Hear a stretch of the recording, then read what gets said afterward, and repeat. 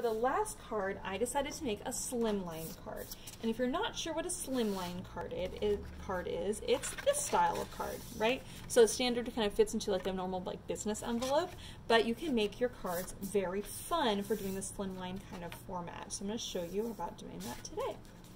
All right, so what we're going to do here is we're going to, first off, we have this feather stamp. This is the full feather stamp, and you can see how it's a little bit iridescent with the gold. We stamped it in the black VersaFine Clair, and then while the ink was drying, then we brushed on the Pearlix powder. This is the second week in a row, or second class in a row I've done that kind of technique with, and I am so pleased with how this came together. I just absolutely love it. All right, so we're going to go ahead and mount this onto the gold, and that's just going to bring out the gold in that card. So I just love the gold on those feathers. Okay, and again, this just kind of lands a little bit more elegant. I just really, really like this card. It's just, oh my gosh, the stamp is so beautiful. I'm so pleased with how this came together. We're going to put some double-sided tape on the back side of this dark brown and stick that in place here. And it's going to go edge to edge of the feather paper. And I'm leaving about, I would say maybe about 1.5 inches on the right-hand side or on one side of the dark brown, so that way you can still see the feathers on the bottom. Then we're going to put on this beautiful textured paper. My friend Jay said, oh, this kind of looks a little bit like a couch, and I would have to agree, the texture's kind of interesting.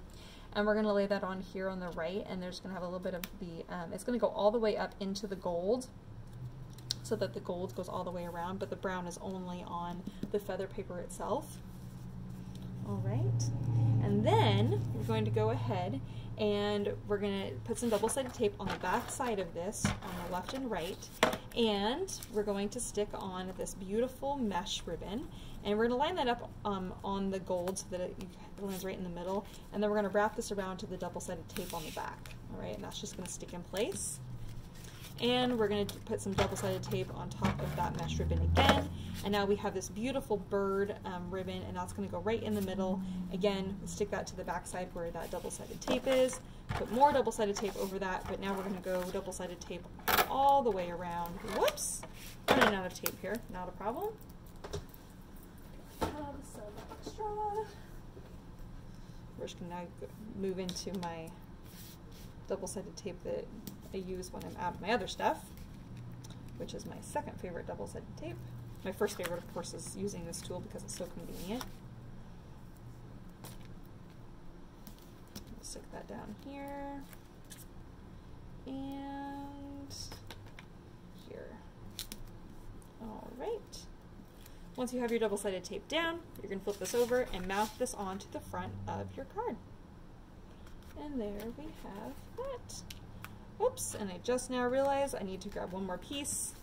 I won't forget for your packet, but we need to have a light beige for the inside of the card.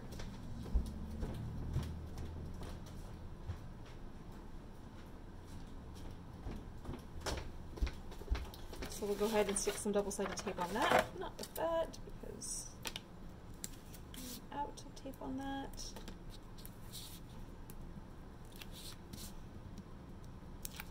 And we'll stick this on the inside,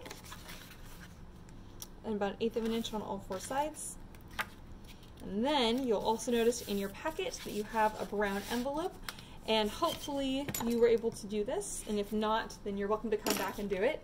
But we have the, I stamped out the feather stamp again, only on the edge of the envelope, and then brushed on Pearlix powder, so that we get that beautiful gold that mix in with the slimline card. Isn't that beautiful? Again, this could be a really easy birthday card with sympathy card. It's just such a nice format, and then you can stamp something on the inside.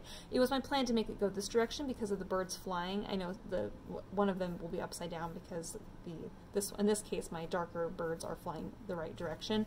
If you have it this way, it kind of looks like the birds are just flying straight up, but of course that would absolutely work. It kind of depends on what sentiment you're using and if your sentiment goes this way or if you want your sentiment to go long ways. Either way, I am super pleased with this card. It's just absolutely gorgeous, and of course it fits really nicely into a slimline envelope. So now you know the world of slimline cards. Alright, you guys, I hope you had lots of fun at today's class.